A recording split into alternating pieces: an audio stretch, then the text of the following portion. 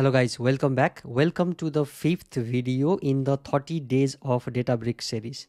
Let's recap what we did until now, right? On the first video, we learned what is Databricks. The second one, we know how to create the community edition and then walk you through the UI. The third video was about how to create the cluster.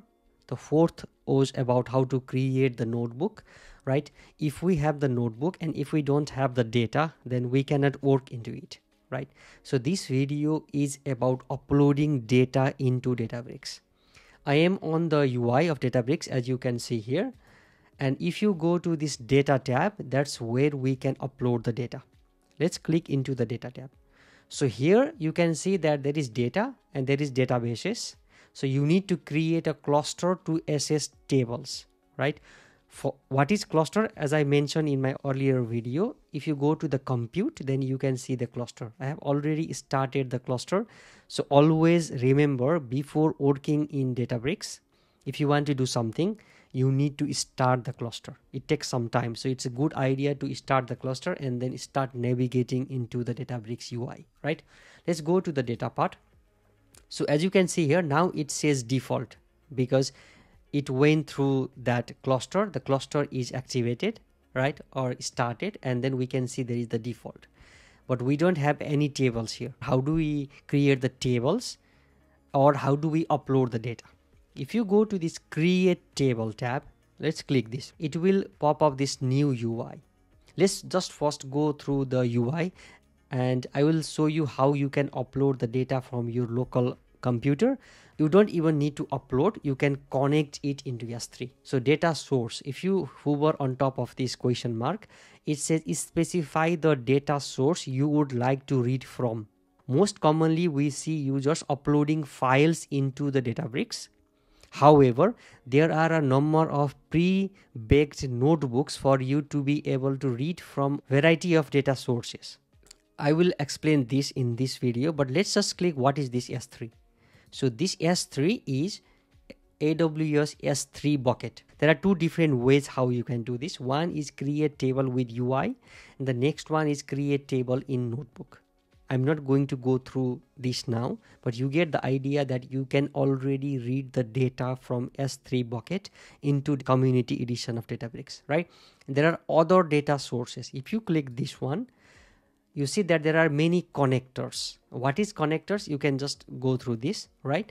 But if you click on this drop down menu, you can see that there is Kinesis, Cassandra, Snowflake, JDBC, Kafka, Redis, Elasticsearch, MongoDB, meaning that you can have different connectors and you can import the data into Databricks. But for this video, let's go through this upload file. What is this? DBFS target directory. What is DBFS?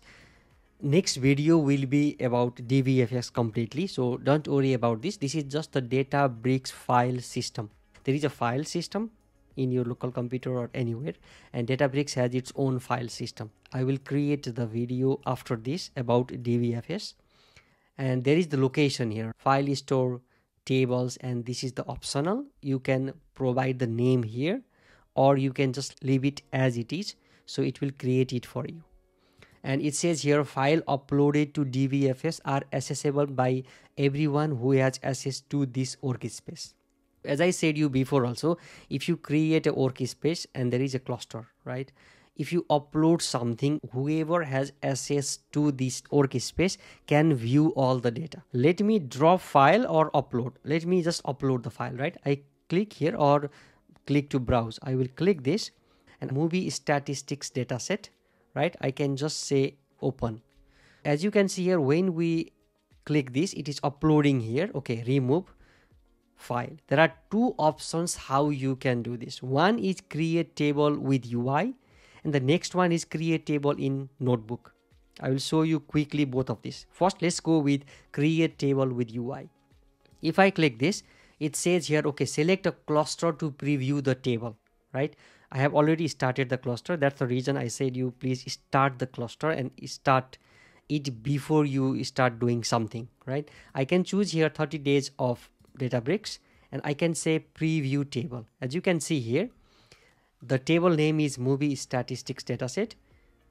Create a database. I haven't created, but it is chosen by default, the ones that is present there. File type it's CSV, and column delimiter I'm not providing here, but let's see if it is able to configure it by itself or not.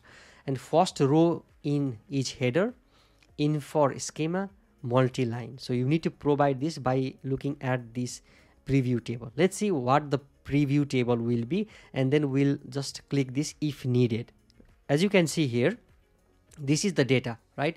There is string, but if you see here, there is underscore C0. What does this mean? We have our header there, but it is not recognized. For that, as you can see here, it find itself that the column delimiter is comma. If you click this first row is header, now you will see the change. That's what I meant. Now you see that there is a header there. So this is the movie title, production date, genres, runtime, minutes, director name, etc.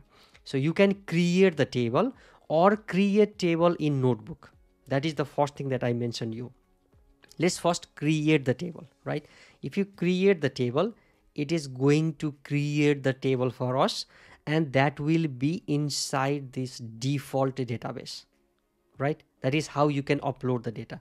So as you can see here, it says default dot movie statistics underscore dataset underscore CSV, and this is the schema here, and this is the sample data. Now our data is uploaded. If you go to the data now here, if you see under default, it was empty before, and now we have movie statistics CSV. That is one way of uploading the data. What is the another way? Let's say that you want to upload the data and start working in notebook directly, right? Let's go through that also. You go to create table. Again, we go here, movie statistics, open, right? It is going to be uploaded. Let's see. And now instead, as you can see here, it automatically knows that there is already a table. So it provided -1 over there. It didn't overwrite, but there is a new CSV, although the data is same, right? Instead of create table with UI, we are going to use create table in notebook. Let's click this, what happens? As you can see here, it created a notebook for us, right? As you can see, it says today's date. This is why I am creating this video, right? So I can just say here some random example. Let's say first data upload, right? Just sample name. And the same thing is now what I mentioned you before about creating the notebook, right? There is a Python, it automatically creates in the Python. So its default language is Python. So we don't need to provide %Python here. And there is connect. In order to run this, we need to attach the cluster. As I mentioned you before, go here and then choose the cluster. Now it is connected, right? And you can run the notebook now. If you shift enter, and now here it automatically provides all the different things. This is how you can read things, right? So file location, the file location is file store tables and the name of the CSV file. File type is CSV. CSV options, here it says first row is header is false because that is the default behavior, right? And as you can see here, df, it is using Spark to read the data. Spark.read .format file type option. There are many things. We haven't dealt with what is Spark or how to read data with Spark, but as you can see here, it automatically provides the code for us. You can just run shift enter and it will provide the data set for us. It was in the CSV, but now it is in df. So if you see here, it is PySpark SQL data frame. And as we did in the previous section, now there is no header name, right? There is, but it is on the first row. We don't want that to be in the first row. For that, you can just go here and you need to provide this to true, meaning that the first row is the header. Shift enter again. And now our data, our column title, right? It is mentioned here and we have our data. There are 4,380 rows, right? And it took 1.86 seconds to run, right? That is how you can just create the data frame, and it is using the display to show you the data frame. There are many options why display, because there are many ways how you can visualize the data also. I will go through that little bit later, but now we uploaded the data and we see we created the table from the UI also, and also we read the data directly from the notebook, right?